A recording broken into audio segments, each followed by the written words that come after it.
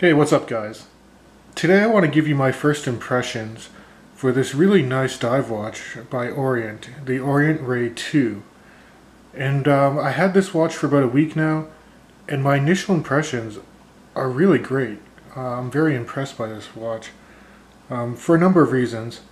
I mean, one, you get this really nice blue sunburst dial and blue bezel, which I just love. And then you also get Orient's in-house movement. This is running the F6922 movement, which is 22 joules, operates at 21,600 vibrations per hour, and you can hack and hand wind it as well.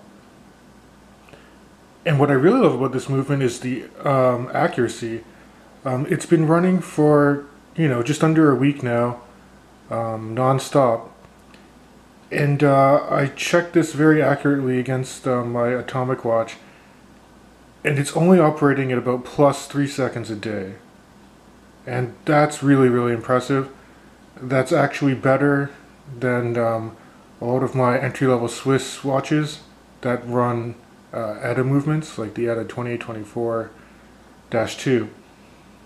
In addition to this movement, you also get the day-date complication at the 3 o'clock position if you look at the dial. Now, where it does differ slightly compared to, say, a Swiss-made ETA movement is the changeover for the day and date is a little slow, whereas, with the ETAs, as soon as it hits that 12 o'clock, it flips right over. But, I mean, that's a really minor detail. Overall, I mean, the accuracy is amazing. Especially for the price point of this watch, which you can pick up for under $200 easily.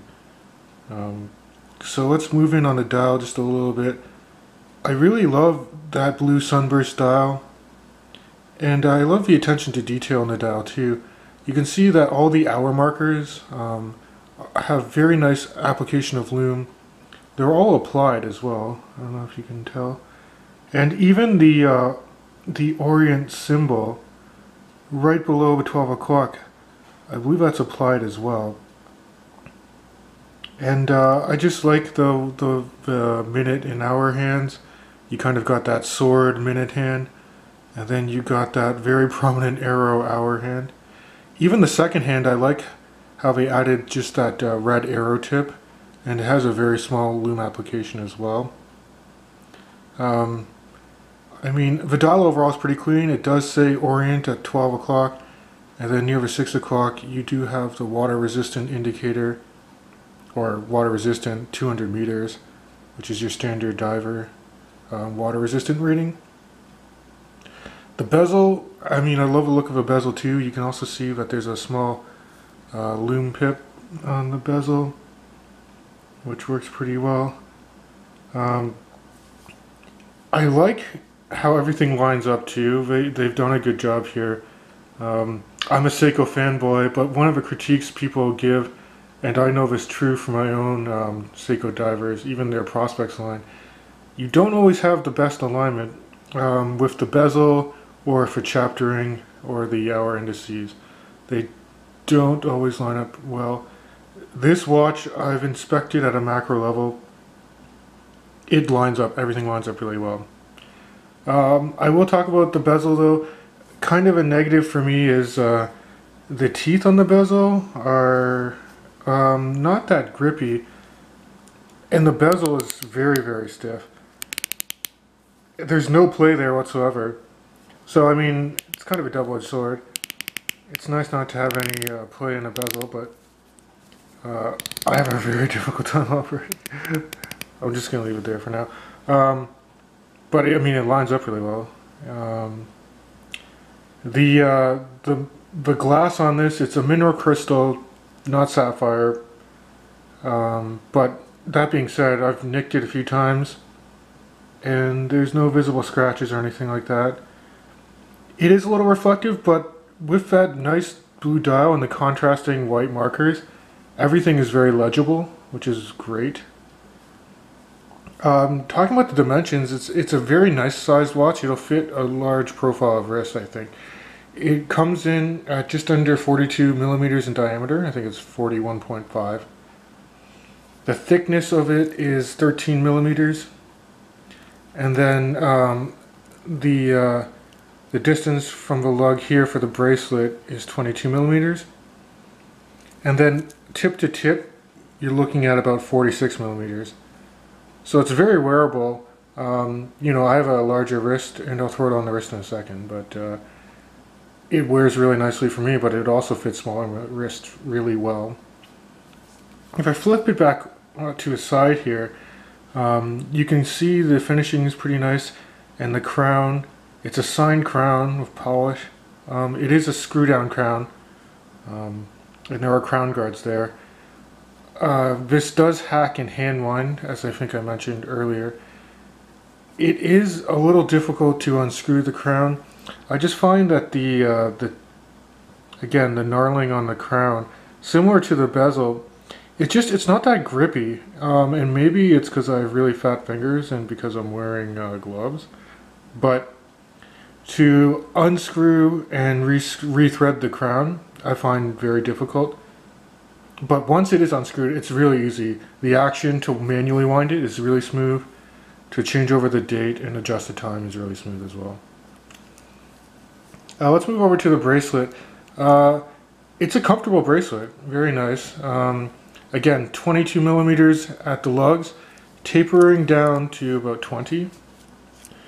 You have a signed Orient here on the clasp. I like that it's a double push button deployment here. Clasp is okay. Decent machining on the clasp. Kind of a negative for me, but not unexpected at this price point, is hollow end links. Yeah, you can see the end links here. They're definitely hollow, and also you can kind of see the end link here doesn't mesh up, like there's kind of a small ridge here to where the lugs meet.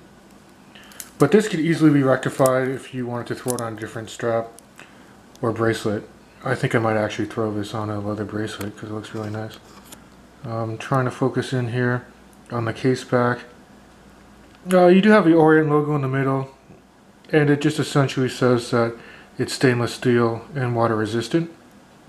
You can see though that the case back itself is screwed down, which is great, aiding in the water resistance. So overall, my impressions are really good. Let me throw it on the wrist now, and I'll show you how it wears. Okay guys, so this is the Orient Ray 2 on my wrist. As you can see, I swapped out the metal bracelet for this really nice Italian leather strap. And I think it really pops. And again, because this watch is so budget friendly, you can buy it for under $200. I mean, spending an extra $40 or $50 on a really nice strap will really make it stand out, I think. Overall, I'm very impressed by this watch. It's very well executed on the dial, very budget friendly. I guess, again, the only negatives I really had were the hollow end links on the bracelet, which has been attenuated because I bought this really nice strap to go with it. And then just operating the bezel and the crown. The teeth on both were a little hard to grip for my really thick fingers, so I don't know if that's an issue for everyone, but other than that, just an excellent watch, guys. I highly recommend you pick one up if you're in the market for a nice budget diver.